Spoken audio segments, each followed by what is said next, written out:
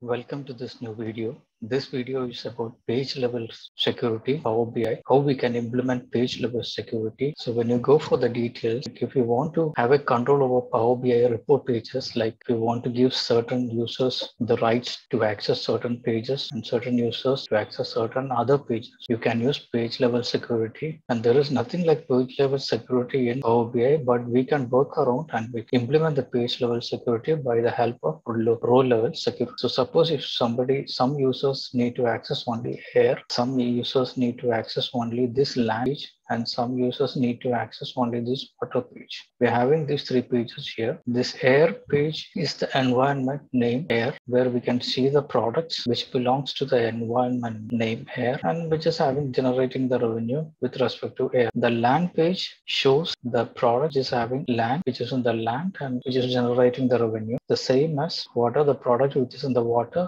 they are generating the revenue. So if suppose we need to show only water to certain users and the land to certain users, you can use page level security, or you can implement the row level security in this page, which we can call as page level security. So we will try to implement that. Before that, we have created a table, and in that table we have given three user names, and those three names, two are same and one is different. And for the user job, the page land and water is accessible, but he can't access the page air. And while the user reads, he can access the page here but cannot access land and water. So basically, when the user job, when he logs into the system, logs into the dashboard or the report, he will be able to see only the pages which is supposed for him to see, that is air and water. The same way, when Reggie logs in or gets access to the reports, they will be able to see only this page, that is land. And with respect to that, it will be the revenue count also will be changing, because they won't be, even when you are in the land page and with respect to the user, if the user is having only access to land, they will be shown only this land as the environment, and they will show the results with respect to the land. They won't be showing the air and water.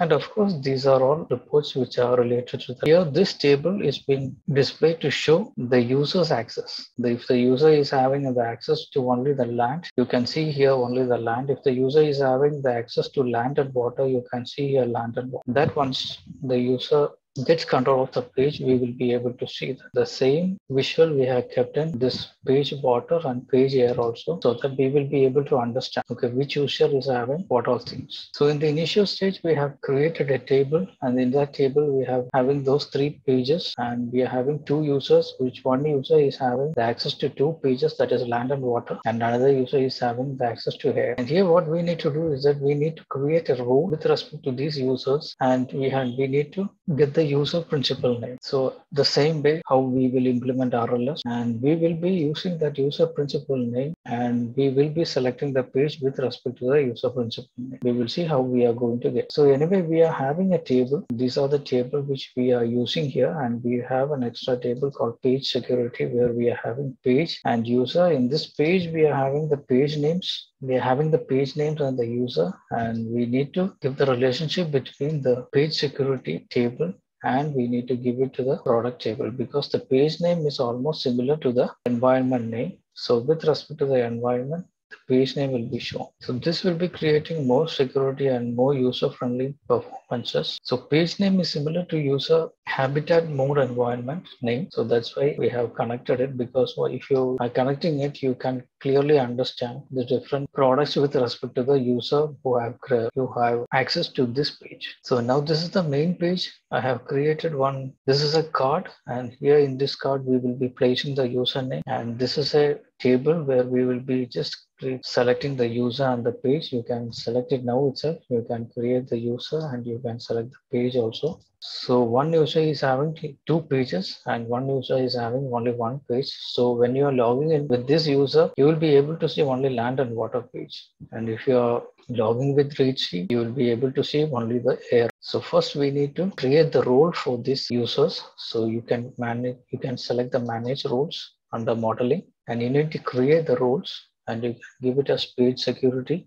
You can select the page security table, and you can select the user, because we need to create the user. Instead of this value, you can write it as user principal name, and you can select this verify DAX expression, and then you can save it. We can create a measure here for getting the user whoever has logged in. So for getting that, you need to use that user principal name. So we will write the user logged in equals to user principal name. Why we are using it is because we need to know who the user is, and we are going to display the user here. Since now we haven't logged into any user, we are just showing the computer name and the user. So once we publish it to a service, we will be exactly getting the user. These two users, any one of these two users will be shown here. And here, of course, we can select the pages. The pages are land, air, and water, and that is the columns for page security. And now what we have to do is that we need to select because directly when we are in the service, these three pages will be hidden. You won't be able to go here directly. So if you want to go here, you need to select a page here and you need to enter the page here by using a arrow button or something. Then only we will be able to go to the page. Otherwise, this page will be hidden in the service. Now here, of course, since it is a desktop and this is the software we are using, okay, we can see all the pages. So after doing all these things, we are going to right click here and we are going to hide this page before publishing it. So here we can insert an arrow button.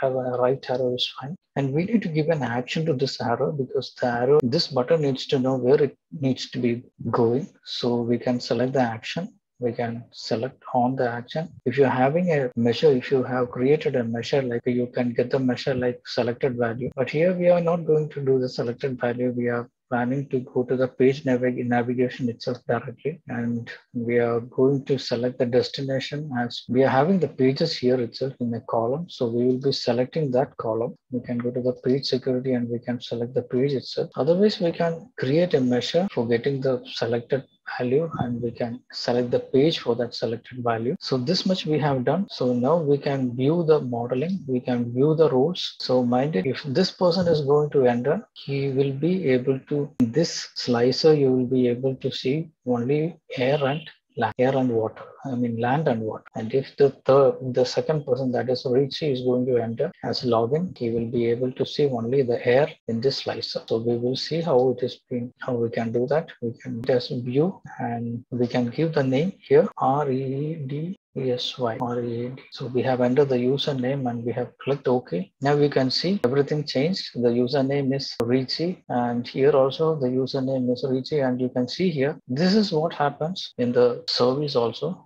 because at the time once this person enters, he will be able to access only this page, that is air. If you are giving another page, you will be able to enter only that page. And if you click on this air and if you go to this control and if you click, you will directly go into the air page. You can see here that person is having only access to the air environment, and you can see how much the revenue has been generated in that environment and how much count of the purchase and same as the revenue. Here this was already done, and if you want to go back, you can select the back arrow here and you can go back here. Once you log out from that user, you will be able to see everything. Now once again we can check with the other user Joa, so we can select it as view, the page security and the other user. If you're selecting none, you will be able to see all the three pages. Now we want to give it to the only particular user. So the other user is Joa. We are going to log in with this user email ID. So of course the other, only his email ID came, his username came, and his options of pages came. So he is having authority over only two pages, that is land and water. So the same here also you can see, and if he selects land and if he goes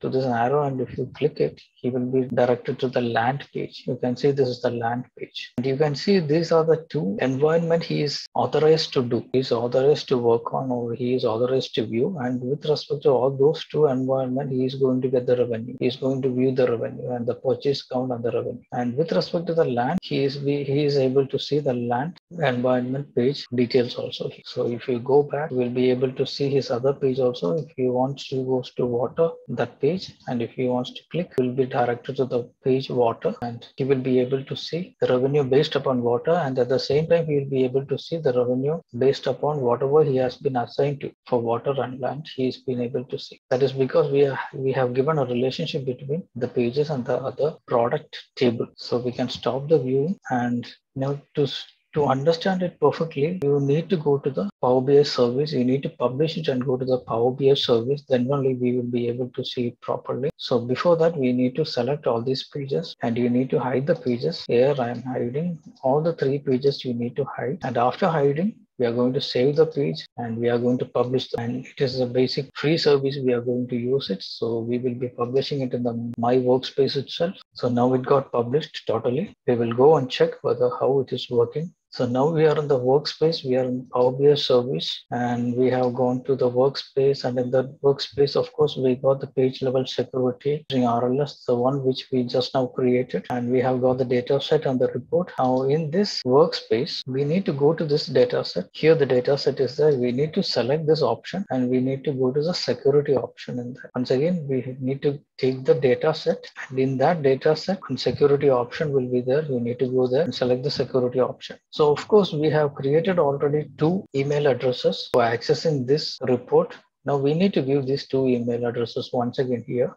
The first one we are going to give is Joab, and we have added the first email address, Joab. Now we need to save this email address and we need to assign the role, or we need to test the role. Of course, we have given this job 0 for 2 pages. So we need to see whether that 2 pages is working or everything is working. So you need to select this page security, more options, and you need to get this test as role. Just select that test as role. So we got the report here. The main thing we need to understand in this report is that we have created around 6 pages in Power BI desktop, and those 3 pages, the last 3 pages are missing. The pages of land, air, and water are missing. That is because we have hidden it in the desktop, and once we published it, it got missing here. That is because we have hidden it. But why we have hidden it is because we need to create a page level security, and now we have logged in using job, and for job we have only 2 pages to show, that is land and water. So only through this way he will be able to see those 2 pages. So if he wants to go to